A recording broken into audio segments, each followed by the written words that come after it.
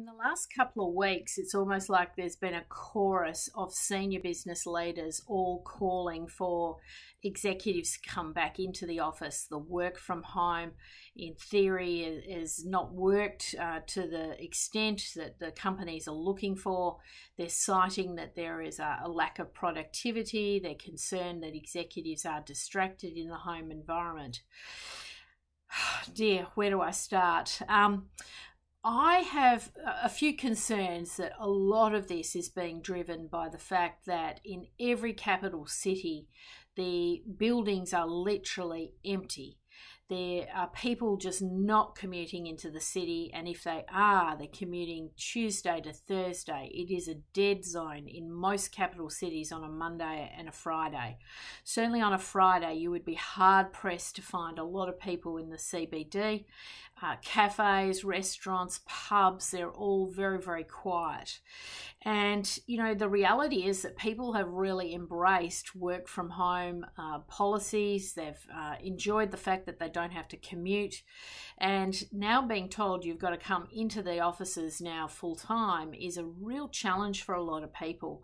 And particularly at a time when cost of living pressures have sort of gone up, you know, you've then got to reinvest in childcare and scenarios, commuting and getting into offices. I think it's really been a transformation, and I think a lot of executives might initially go along with going back into the offices, but most people that I'm talking to, and I mean by most, 95% of executives that I'm talking to are saying to me they want flexibility with their work opportunities. They want the ability to be able to work from home, at least on a hybrid basis. And I think employers who don't engage with that are going to potentially lose talent. I think talent will walk. And, you know, I just have too many people on my books now that will walk from organisations that aren't providing that flexibility. It's the number one criteria now that people do look for with work moves. And I'm talking even very senior business executives. So I'm sympathetic to a certain extent with the companies that have, you know, sort of realised, looked around, they've got all this sort of office space and it's now empty and they're struggling to get people back into the workplaces. But they're going to have to really rethink collaboration. They're going to have to rethink collaboration tools.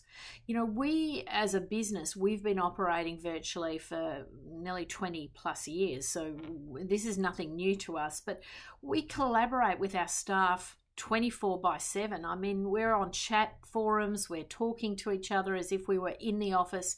So we have a very high level of collaboration. I think with technology you can do extremely well. And good business leaders will be able to get the best out of their employees regardless of where they're operating, in my opinion.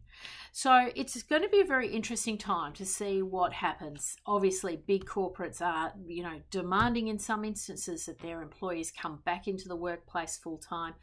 I certainly am aware that there are certain types of industries where that's just critical, and I do, you know, understand that you can't have everyone working remotely. But the days of hybrid are here to stay, in my opinion, and you're going to have to sort of try and adopt different ways of collaborating, different ways of getting the most out of your employees, allowing them some flexibility, allowing them some autonomy, and thinking about which roles really do have to be in an office full time, you know, face to face. And if you are going to bring people back into the offices, give them a desk, give them, you know, sort of a purpose to be back in there.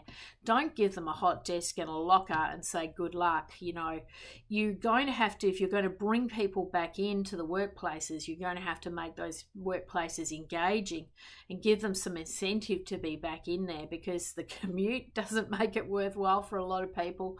The cost of coming back into the offices doesn't make it worthwhile for a lot of people. So you're going to have to really think about how you lift the fun factor, the engagement factor, to make it worthwhile for people to really engage genuinely back in those, you know, ivory tower offices that are now, in some cases, fairly empty.